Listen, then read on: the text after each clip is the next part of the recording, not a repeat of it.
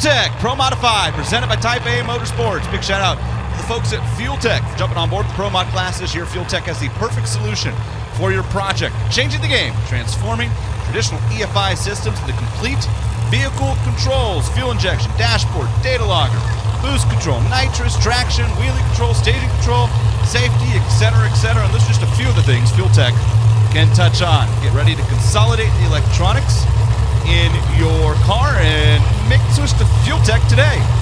Learn more about Fuel Tech they have to offer by visiting fueltech.net. ProMod, first quad, and it is our marquee matchup. The reigning world champion and defending event winner. The folks at Bahrain won in lane number 1. That is Kris Thorne, Jamie Miller Tune Pro Charge machine. Khalid alBalooshi in lane number 2, and the Screw Charge Mark Savage Tune Bahrain 1 machine. Manny Buginga in lane 3, in the car that used to be owned and driven by King Tut, Todd Tutterow. That's a Roots blower car. Same for JR Gray in lane 4, in the Mike Janis Tune, Mike Janis Superchargers, Gray Contracting Special. When we last saw these cars in Gainesville, Manny Buginga and Kris Thorne had a 2.5-minute staging duel. I do not believe Khalid alBalooshi or JR Gray are going to stand for that, but this morning, in pre-race in our marquee matchup, Manny said, watch this, and Manny double bombed him. Oh, wait, now he backed out. What was that? Can he do that? Was it somebody's foot? I don't think that's possible. Now there's confusion. Manny's still blinking both bulbs. What in the world is going on? Khalid alBalooshi is in. Manny is in. Well, no idea what that was about, but off they go.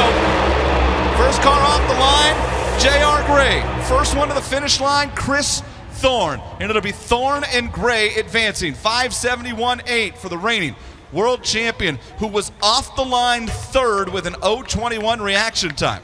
576.6 for JR with an 0:15 light. He left first. Manny was 0:17 leaving second. Goes 580 with a 2:47. Khalid alBalooshi, maybe equally confused by whatever was happening in Manny's lane over there, has a reaction time that starts with a 2 and was off the throttle by the time we got to 330 feet. So it'll be Kris Thorne and JR Gray, lanes 1 and 4 advancing. And I have no idea what was going on in lane number 3. Alan? I would bet the house the nose of that car was low. I don't believe he was in with the tires. I think he was blinking the bulb with the nose of the car. Can't see from the angle where we are, but if we've got a shot at it again, it looked to me like the car rolled forward about a foot before he ever staged. The nose of the car, by rule, has to be at least 3 inches high. If it's low, he could have had the nose blinking the bulbs before the tires got there. That's what I think it was.